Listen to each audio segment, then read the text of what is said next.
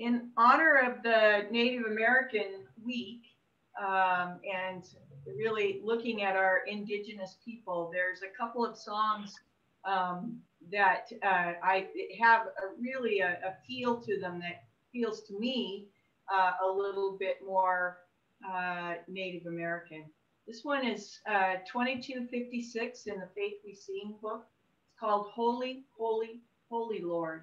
It's really, normally I would play it with the piano, and it's a nice kind of question and answer, but we'll see how it goes here. Who's not muted?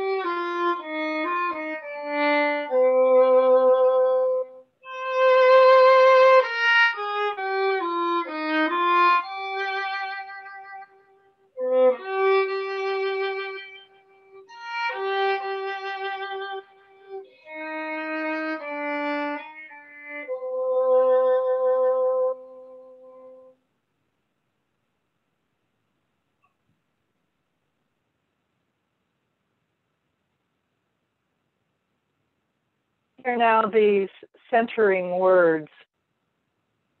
For all who lose sight of hope, adjust our perspective, catch our eye, and touch us, risen Savior, with your surprising presence.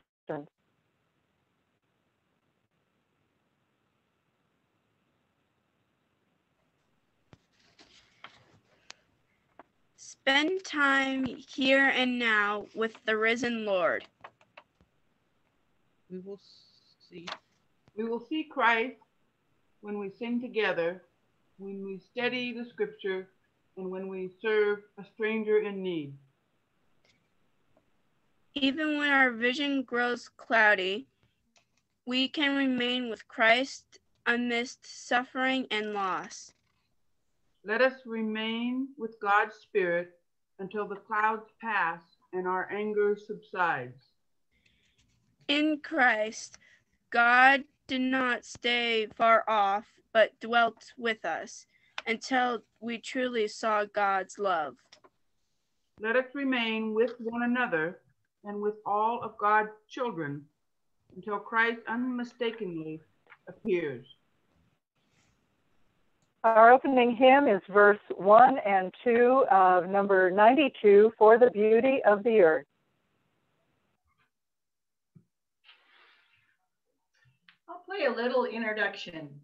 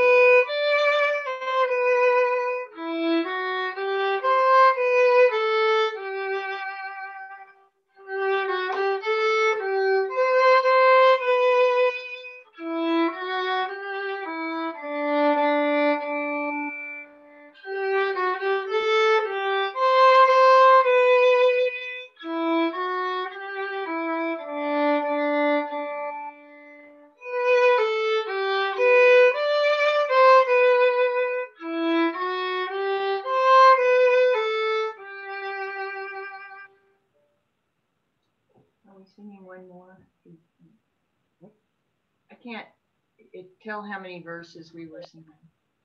It was just 2.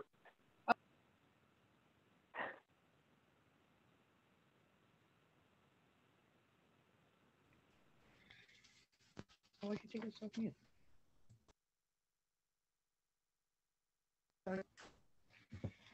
Join with me in the opening prayer.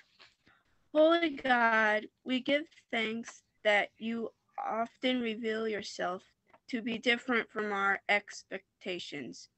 When we long for the love we have known in the past, our eyes are dimmed to the beauty you reveal to us now, as your first followers struggled to see how a suffering Savior could be the Messiah. We strain to recognize you still today. Come, Spirit, make yourself known. In the study of the scripture, in our songs of praise, and especially in the grace and love, we offer one another, make yourself known in every friend we have yet to meet in you, in your good and blessed name. Amen.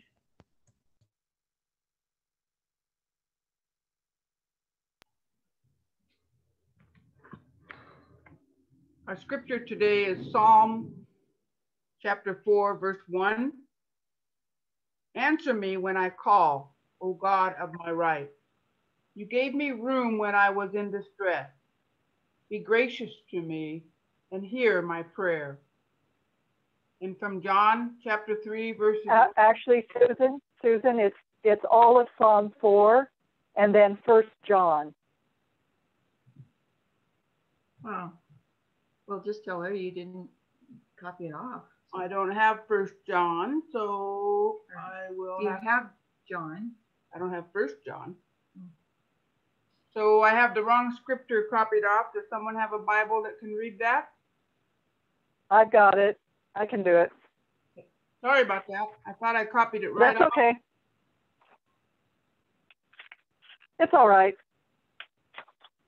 Psalm 4. Pastor Michelle, Answer me. That's okay. I've got it. Thank you. Answer me when I call, O God of my right. You gave me room when I was in distress. Be gracious to me and hear my prayer. How long, you people, shall my honor suffer shame? How long will you love vain words and seek after lies? But know that the Lord has set apart the faithful for himself. The Lord hears when I call to him. When you are disturbed, do not sin. Ponder it on your beds and be silent. Offer right sacrifices and put your trust in the Lord. There are many who say, oh, that we might see some good. Let the light of your face shine on us, O Lord. You have put gladness in my heart, more than when their grain and wine abound. I will both lie down and sleep in peace, for you alone, O Lord, make me lie down in safety. And from 1 John chapter 3, verses 1 through 7. See what love the Father has given us, that we should be called children of God. And that is what we are. The reason the world does not know us is that it did not know him. Beloved, we are God's children now. What we will be has not yet been revealed. What we do know is this: when he is revealed, we will be like him, for we will see him as he is. And all who have this hope in him purify themselves just as he is pure. Everyone who commits sin is guilty of lawlessness. Sin is lawlessness. You know that he was revealed to take away sins, and in him there is no sin. No one who abides in him sins. No one who sins has either seen him or known him. Little children, let no one deceive you. Everyone who does what is right is righteous, just as he is righteous. This is a word from God for God's people. Thanks be to God.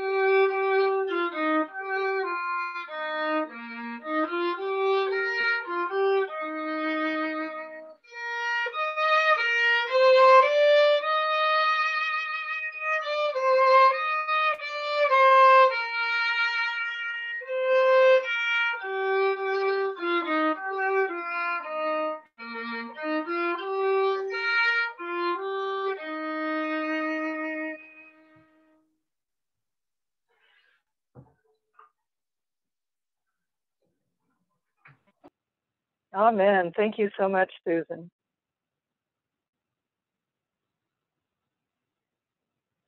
As you heard earlier already, that this is Native American Ministries Sunday, and I'm doing a combination on honoring creation and then talking some about Native American life issues, different pieces, and who we are to be in the world. It's one of the reasons I put up this particular background of the fruit trees in Walla Walla, because it spoke to me about creation. From Genesis 1, 26 through 31a. Then God said, "Let us make humankind in our image, according to our likeness, and let them have dominion over the fish of the sea and over the birds of the air and over the cattle and over all the wild animals of the earth and over every creeping thing that creeps upon the earth." So God created humankind in God's image. In the image of God, they were created, male and female. They were created. God blessed them and said to them, "Be fruitful and multiply, and fill the earth and subdue it, and have dominion over the fish of the sea and over the birds of the air and over every living thing that moves upon the earth." God said, "See, I have given you every plant yielding seed that is upon the face of the earth, and every tree with seed in its fruit. You shall have them for food. And to every beast of the earth, and to every bird of the air, and to everything that creeps on the earth, everything that has the breath of life, I have given every green plant for food." And it was so. God saw everything that was made, and indeed, it was very good. This coming Thursday, April 22nd, will be the 51st anniversary of Earth Day.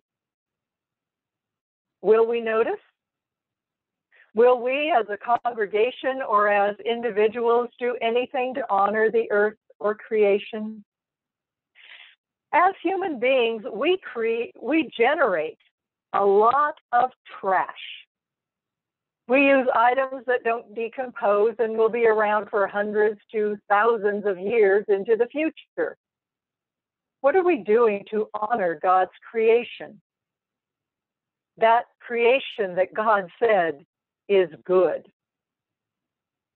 When Earth Day first started back in 1970, the big concerns were zero population growth and the belief that the Earth was getting colder. People were asked to have no more than 2 children, for that would set the population at a maintenance level. And it was certain that within 30 years, which would have been the year 2000, 21 years ago, that the average temperature around the globe would drop so far that it would be the beginning of a new ice age. My, how things have changed. As for zero population growth, we have evidence through multiple television programs about people having well beyond 2 children. I mean, seriously, what kind of TV show would you have with just 2 children? What happened to the idea of maintaining, not multiplying, the population? As for the coming ice age, we now have an even greater fear of global warming. In just 50 years, we have gone from the fear of the planet freezing to death to the fear of the planet dying from too much heat. To complicate all of that, we are scientifically already in an ice age and have been for 2.5 million years. And to get technical, this part of the ice age is considered interglacial. That is, between the times when glaciers cover the planet. And I guess we can be grateful for that. But in all of this, it's difficult to know what our response should be. We heard from Genesis 1, God saw everything that God had made, and indeed it was very good. Of all God's creations, we are the ones God expected to take care of things. Other parts of creation are here to tend only to themselves. But we, as humankind, were given dominion over every creeping thing that creeps upon the earth. All things in the water and sky, and all things that grow and yield our daily food. We're given dominion over other creatures and are told to subdue the earth by our population, be fruitful and multiply. Well, we've certainly accomplished that, haven't we? Are we so focused on subduing and having dominion that we forget we are also to be stewards of this earth? To be a steward means to take care of something that doesn't belong to us, to care for something on behalf of someone else. If we're caring for this world for someone else, who is that someone else? We are stewards on behalf of God and those future generations of humans and other animals living on this green and blue globe. They are the ones we should be thinking of and caring about. When I was in South Carolina a number of years ago, my friend and I drove up to the YMCA camp north of Greenville. There's an open chapel that looks out over the Blue Ridge Mountains. Around the perimeter of this chapel is a wall with plaques dedicated to the memories of loved ones who had been a part of that camp. One of the plaques had a message adapted from the writing of Louis L'Amour. It read, "We must never forget that the land and the waters are entrusted to us for the moment only, that following generations must live from that land and drink of that water. It is not enough just to leave something for them. As God's stewards, we must leave it all better than we found it." What are we doing to leave it all better than we found it? Many churches have recycling programs where they recycle inkjet cartridges, aluminum cans, and reading materials. Are we doing any of that? either of our churches as a church community or as individuals. I must admit that Baker County isn't the best for recycling. I miss being able to throw all my paper into a bin and then take it to a bigger bin for recycling, or set it out on the curb and have it picked up by the recycling people. Here, unless I shred it first, a lot of paper just becomes trash. Plastic is a terrible substance that doesn't break down, but we have it in so many different forms. Again, here in Baker County, plastic milk cartons can be recycled, and there are other plastics with deposits which would prompt us to return them. But what about medicine bottles or plastic food containers? One of the churches I just served sent medicine bottles to a group in Ohio that then sent them out to third world countries where they might have medicine, but nothing to contain that medicine. So it's a good way to reuse the medicine bottles. Trash. We have so much trash, and it doesn't feel good to me. We are a wasteful people around the globe, and it can be difficult knowing how to make a difference. I heard a story a couple of years ago about Germany.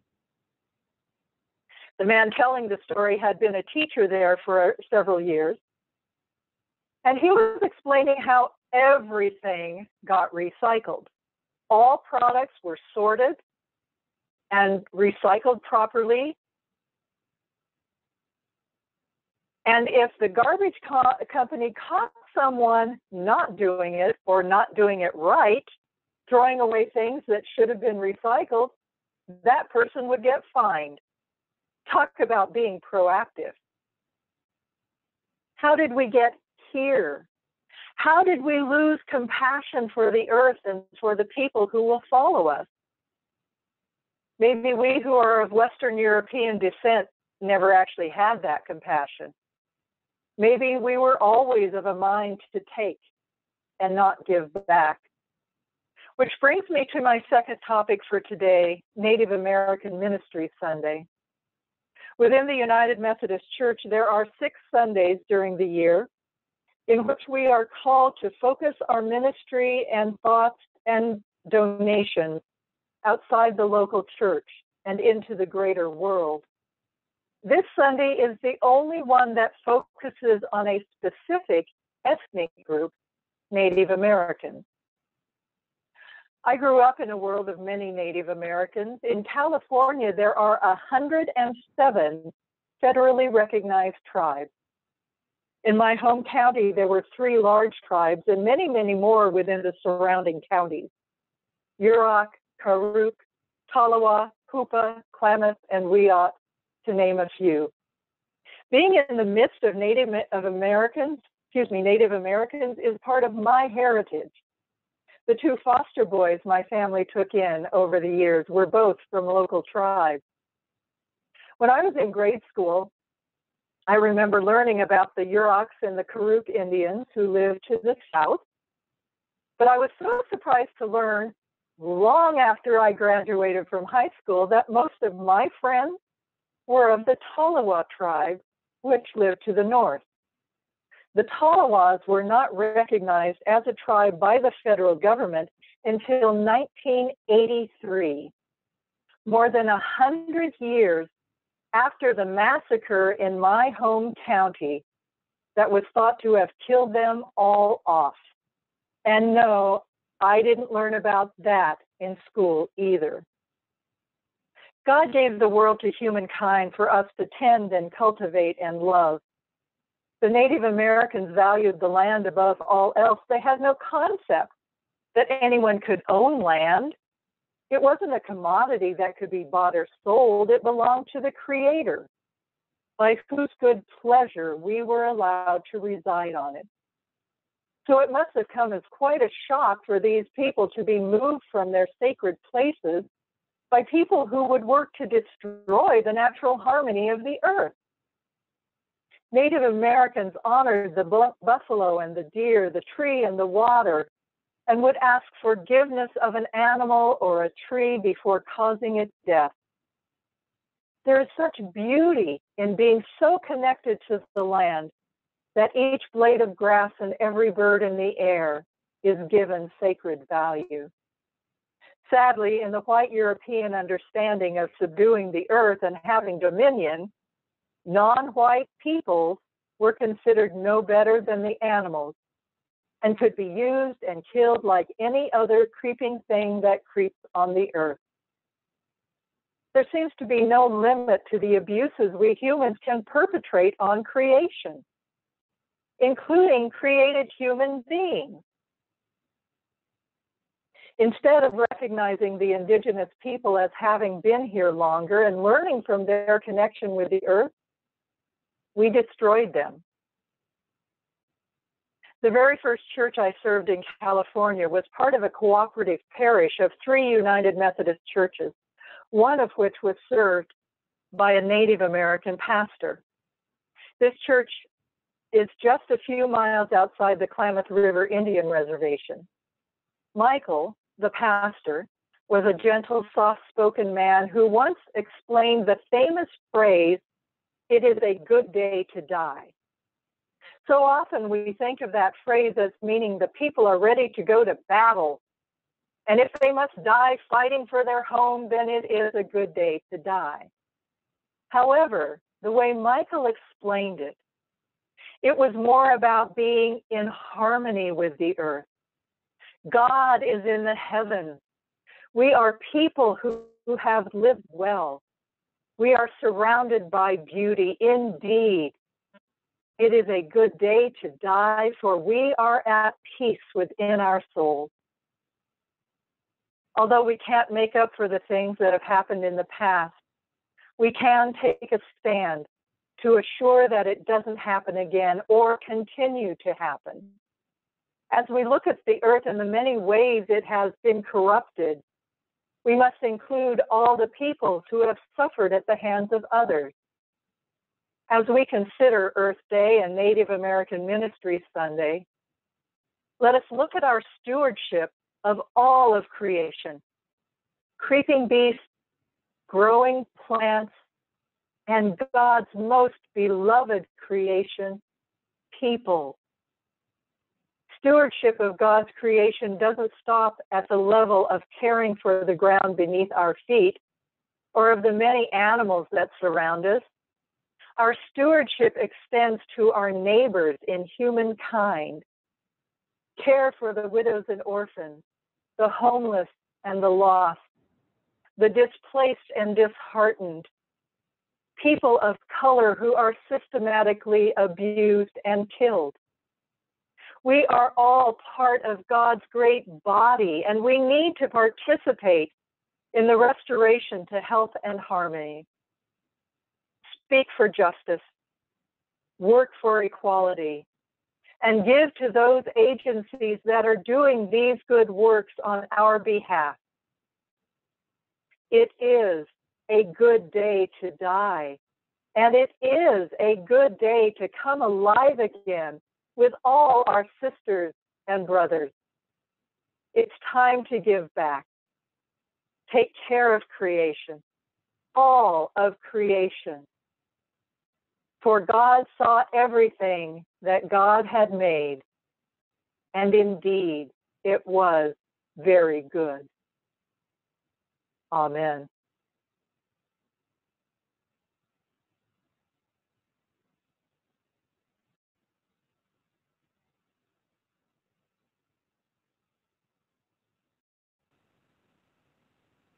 As we consider ways that we can give back, remember that the special Sundays of the church are days where we receive offerings for whatever particular Sunday it is. Money received that is specified for Native American Ministries will go to the Native American Ministries of the Greater United Methodist Church. Offering our gifts to God is a holy act. In this sacred moment, let us offer our gifts and our lives to the holy work of God. Let us spend a moment in prayer.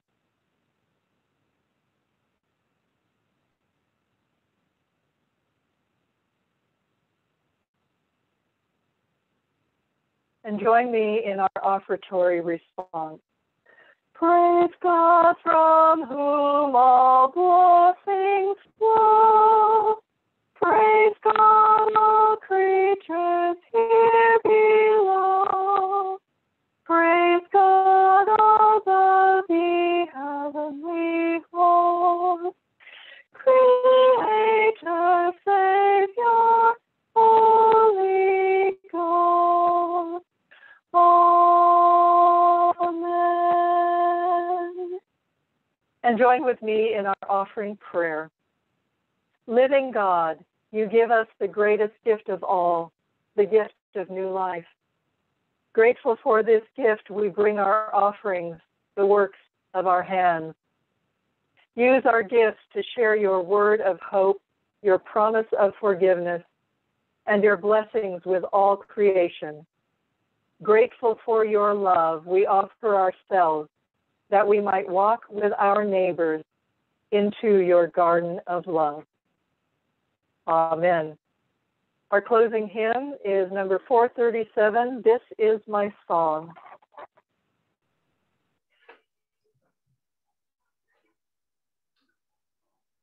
Play a little introduction.